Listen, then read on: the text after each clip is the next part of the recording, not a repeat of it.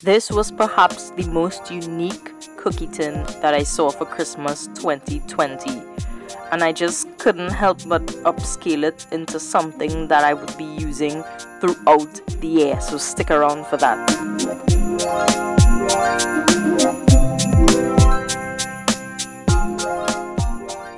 So the inspiration for this video actually comes from two sources. One of them was the complete and utter disgust at using cocksets or mosquito coils. Even though this says citronella, it started giving me headaches. And just the mere fact that these things get so gross, I don't even need to open it. Like, it's crusted with this sticky tar-like substance, which I guess it's pretty much like smoking a cigarette. Imagine what that does to your lungs. So I decided to move away from that. So I got a tea light candle oil diffuser, and I actually got this in super quality. I paid about $40 for it.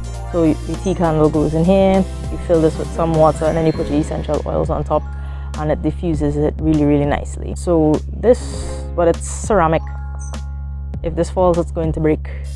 So I only use this for indoors.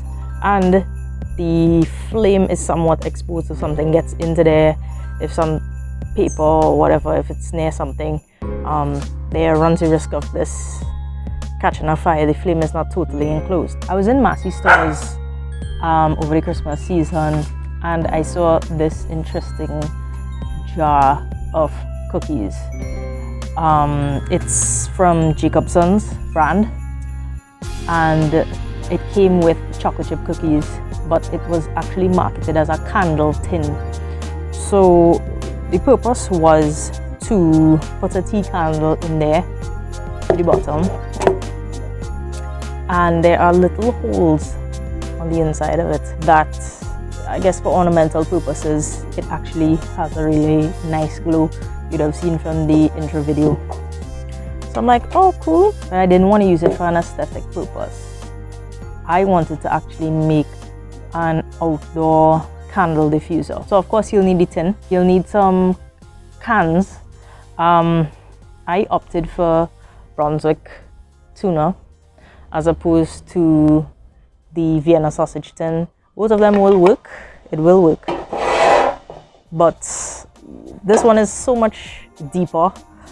It leaves so much more space for it to, you know, dangle. If you don't have anything else, use this, but this one fits perfectly. Cutlass wire, any stiff wire, pliers, small piece of wire that you're gonna strip. It's really to tie the cutlass wire pieces that you're gonna mold together. Tea candles, lighter. So first, to begin with, you're going to cut a length of wire. I would have cut based on the dimensions of this and this put together. So just imagine you're going to want to have wire here, coming over the top, coming through the bottom, through the base, and the same coming through the top and on the next side.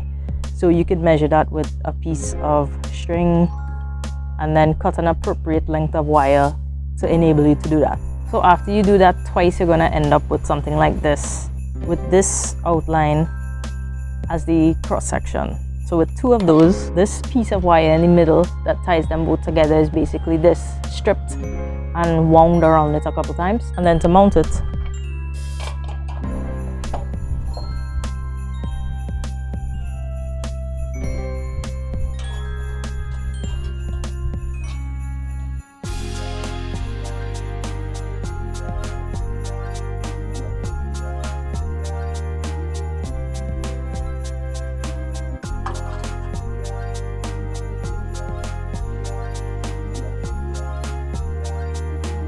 I usually use a mixture of oils.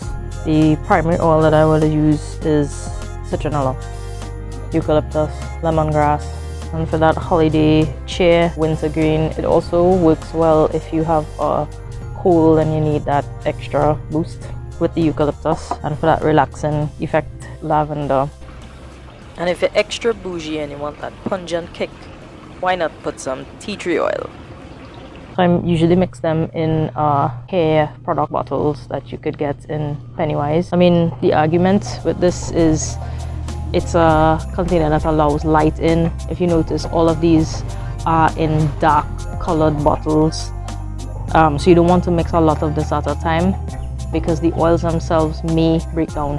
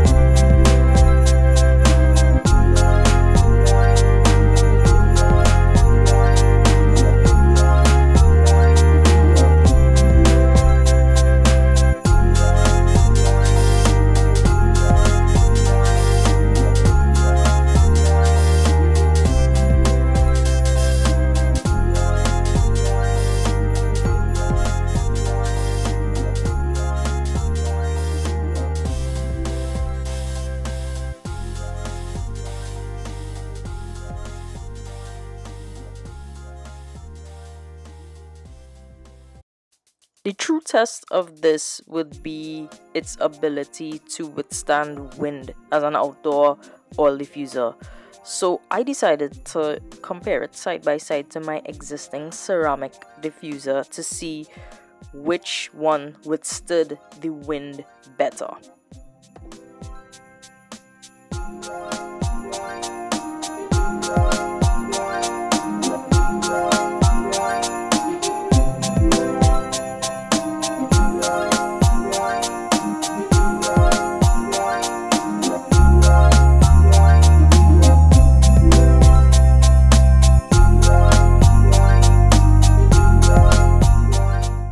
There should be no surprise as to who won this little challenge, and this tin is just so functional. It allows airflow for the candle. It could withstand moderate winds. I feel safer with it outside. It's pleasant to look at. The flame isn't exposed.